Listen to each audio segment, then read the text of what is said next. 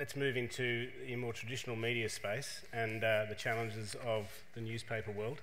And Alan can share with us what's happening at News Limited. You know, obviously the New York Times has made the paywall work, possibly. 670,000 people paying to be a subscriber to the Times online is not a bad number in the couple of years that they've been at it. Tell us what's happening at News Limited. Sure. Well, first of all, I'd say, to Andrew's point, paid content's nothing new. We've had people have been paying for journalism for 200 years now. So let's not confuse the discussion around a channel or a platform and journalism itself. And you know, we're probably at News Limited, we still believe there's a lot of energy left in newspapers. We sell 10.5 million newspapers a week. So there's life in newspapers for some time to come, particularly around weekend newspapers, particularly around Sunday newspapers. So, but no one's pretending for a minute that business model is not under some stress. And our company News Corp announced 3 years ago now that we were going to charge for our digital content. You can't have a business model where you charge for the content over here and you say it's for free over here. So everyone realises that. The challenge has been, what is the model that works for charging for digital content? At the time when we moved the Australian to a subscription model, the best model around at the time was the kind of the Gold Pass premium content model, whereby you paid for access to specific content. The world's moved on a bit from that now, I think. While that's been very successful, and the Australian has something like 50,000 plus digital subscribers, I think the industry is now migrating towards the metered model that you mentioned, and that's the model that we're now rolling out across our metropolitan mastheads. We've launched that in Melbourne, Sydney, this week in Brisbane, and we'll roll it out across the rest of the country in the weeks to come. The reason we like the metered model is because it exposes people to some of your content. It gives them a chance to experience that content before they have to register.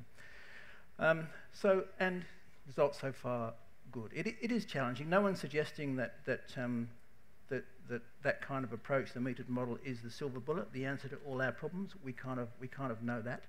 It's a part of the jigsaw. It's a part of the answer. But we also know that a sustainable digital business in the future needs other sources of revenue. And you mentioned transaction, e-commerce. That's obviously going to be part of it.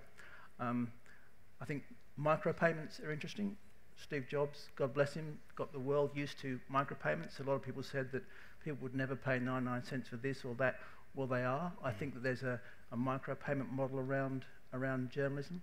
I think there's some other interesting things. I think there's pay-per-view. And if you look at what's happening in people's homes and the way that media is converging towards one screen, I think pay-per-view is an opportunity for us as well.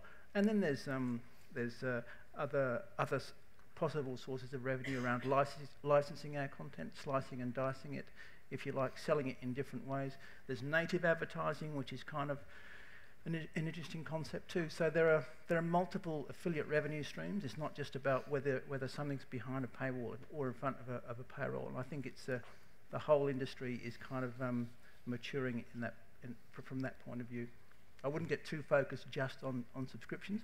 The other good thing about subscriptions, though, and registration is that we're getting to know a whole lot more about our consumers, and that is absolutely critical, because we are in the business. We have to be a data-driven business. We have to be an insight-driven business. And one of the big things that's held us back in the past is that we actually don't know who our customers are in the newspaper world, and now we're getting a whole lot more understanding about them. So do you see that, like, creating models around the building community, possibly moving into events? And I think what we're seeing from that is that we need to be at the point where we understand the type of content a particular segment wants and what time of day they want it on the platform and the device that they want to access it. And that's the level of sophistication we need. You add to that targeted advertising, transactional advertising, whatever. That's the kind of the model, I think. Great. And to my esteemed colleague on my left, who started his days on the Farnborough News and writing about the biggest pumpkin, or something along those lines. It was all 50th. It was golden wedding anniversaries and 100th birthdays, and yes, exactly. I bet you went along and took the photos and wrote the story. Oh well, back in that day, of course, there was plenty of budget. There were photographers. So the model that the little world that you're living in now, you've built a little mini media empire here, and I guess you've published magazines, you've worked on newspapers, you've built websites, and now you're running very successful events. Where is the future of quality journalism in the space that you're living in at the moment? And I suppose the first point to make is that everything that myself and the rest of the kind of the sort of senior team within the Umbrella team has learned, we've learned working within the traditional press. That's where we picked up the skills we hopefully apply. So what it feels now is all we're really doing is applying some very basic journalistic and publishing rules to a new environment.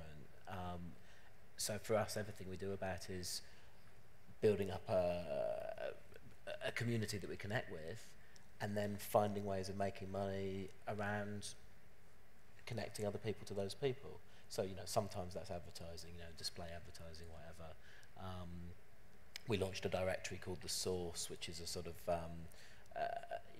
directory of, if you worked at a media owner and wanted to know who holds a particular account. That's our data play, for instance. So that's another vertical. This thinking that we're just another B2B publisher, that happens not to do a print publication. So we do a website, we do a daily email, we do events, we do awards, we do conferences. But at the heart of it is trying to connect with our readers in such a way that we help them do their job better and in their careers. And then within that, there are a number of different ways of connecting with that audience and helping other people do it.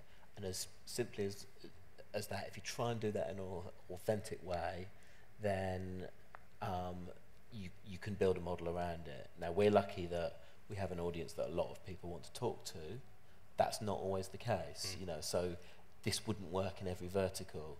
But for us, it's a vertical that, we have lots of people in this room that lots of other people would like to market to. So we've got a model. So basically, the traditional B2B model, it's just working on many platforms. Yeah. Yeah.